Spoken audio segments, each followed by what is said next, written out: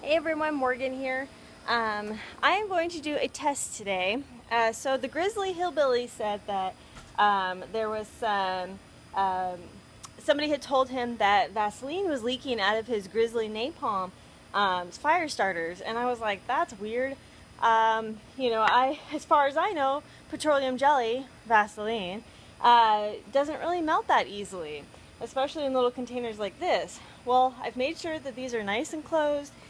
And what I'm going to do is I'm actually going to keep a whole bottle of petroleum jelly out here along with a few cans of his thing, and it is going to be a nice hot day today. It's supposed to be. So, the nice Texas sun, if this will melt, it'll melt. So I just want to do a test, and this will be a good test for the bug out bags too, because I know a lot of people keep Vaseline in their bug out bags. I do. And I just want to make sure that this is going to be okay. I usually keep it in a Ziploc anyway, but anyway, that'll be the test, so let's see.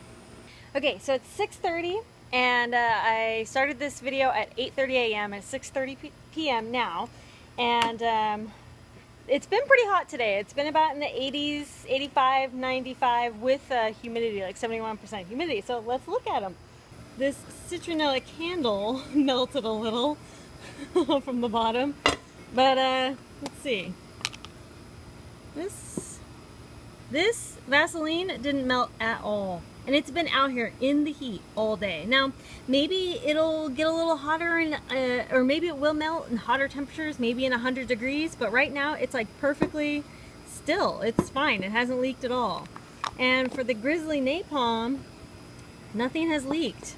Actually, this one may have leaked a little. Oh, there's a hole in the bottom, it looked like.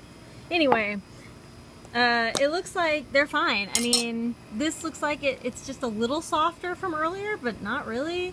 Like, I mean, nothing has really changed. So the conclusion on this is petroleum jelly, you shouldn't not pack it because you think that it's going to melt everywhere.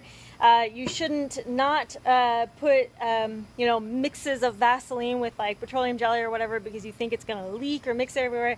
Just put stuff in Ziploc bags and you'll be fine. Don't just stick the petroleum jelly by itself in your bag. Put it in a Ziploc bag and it should be fine. But that's my little test, and I'll see you later.